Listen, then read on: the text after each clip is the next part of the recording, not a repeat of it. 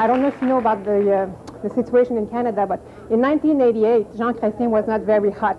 Actually, everybody thought he was out of politics for good. And even he was saying that he was going back to law practice and he would never get back into politics.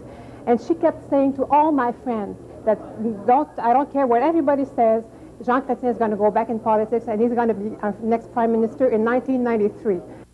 Dear Madame Savard, I take this opportunity to wish you every success in your venture into the American market, and I hope that your predictions regarding American politics turn out as well as your prediction many years ago that my husband would become Prime Minister of Canada in this past election.